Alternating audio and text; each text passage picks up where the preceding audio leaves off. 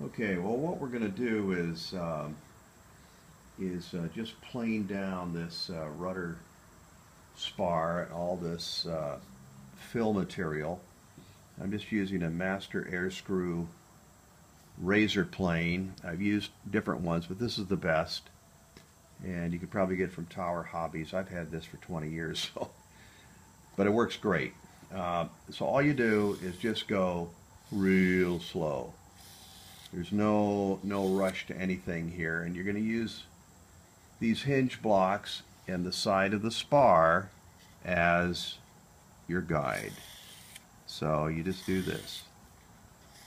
Very slow, very deliberate. I've got the razor plane a little bit on an angle. If you skew it, it tends to cut a little bit better. Keep a nice firm grip on the spar, and this is what you do. Now, I'm not going to take it all the way down. You want to take it down to about where you got about a 32nd of an inch left, and then we're going to use a 60 grit sandpaper. The reason you don't want to start out with sandpaper on something like this is you don't have enough control with sandpaper, at least a big sanding block.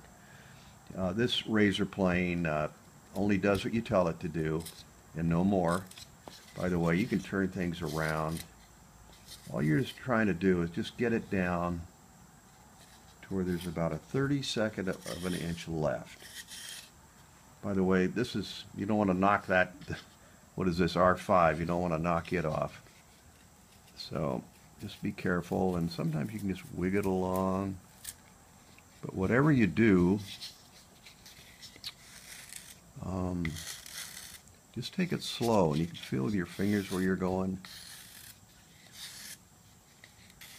You want to follow the curve of the spar. There are very few straight lines in this airplane, and that's what makes it beautiful.